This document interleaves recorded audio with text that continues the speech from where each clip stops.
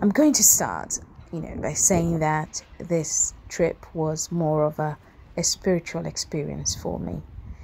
If you love water as much as I do, then this must be your thing. So we traveled on a short weekend trip to a medieval town in England called Sandwich, as in the bread sandwich. We went on a boat trip. The trip organizers are local to the town, a really lovely couple. They're great at what they do. They give us a commentary of the tour, which added to the entertainment experience. So we came close to the seals in their natural environment, and it was fascinating to see. And to crown it all, at the end of the trip, nature gifted us a view of the rainbow. The video really doesn't do justice to the real experience, but it's close to it, I guess.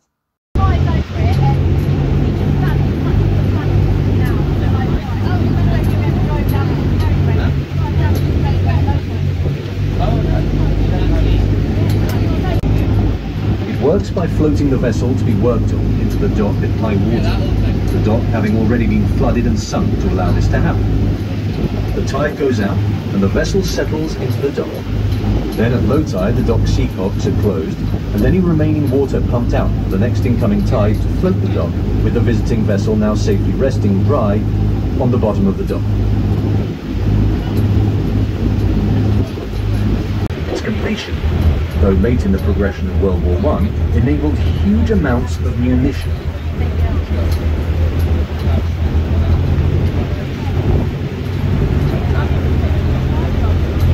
All the equipment of war was seamlessly moved from factory to the warfront on board the 3 ships built for this work. Even great naval guns were transported in this way, but their great weight dictated that they be loaded 2 abreast at a time down the double tracks to maintain the ship's stability. Then came the thought that if the rail deck rails were filled in with timber, they could use the ships to move army lorries and anything that goes on the roads. Naturally, a large lifting gantry was needed to operate the link span height according to the heights of tide.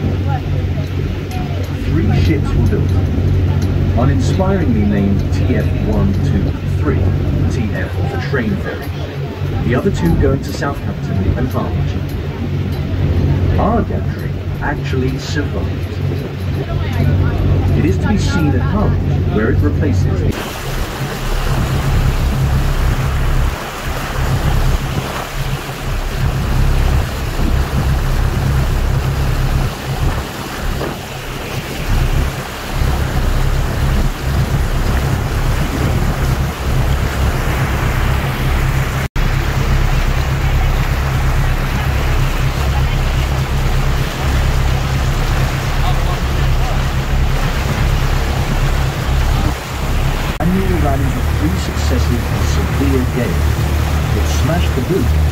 carried the coach roof mounted 9-foot dinghy away.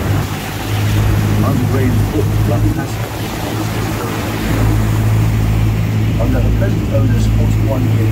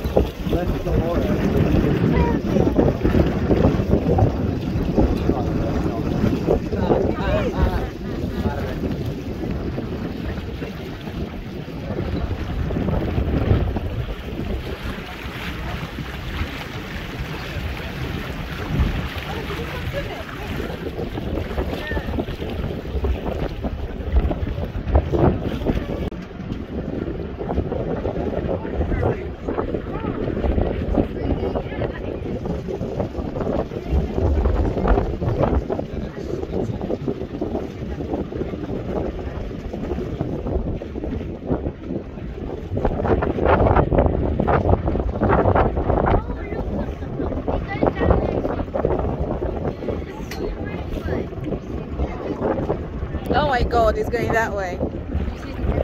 Yes.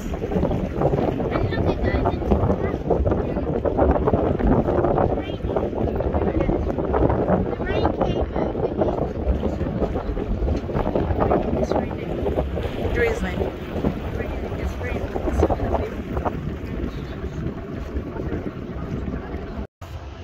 This was February, so though the weather was glorious, it was still freezing. At the end of the boat trip, we needed to warm up a bit, so we went to a coffee shop nearby for some warm drinks before leaving back to our cottage.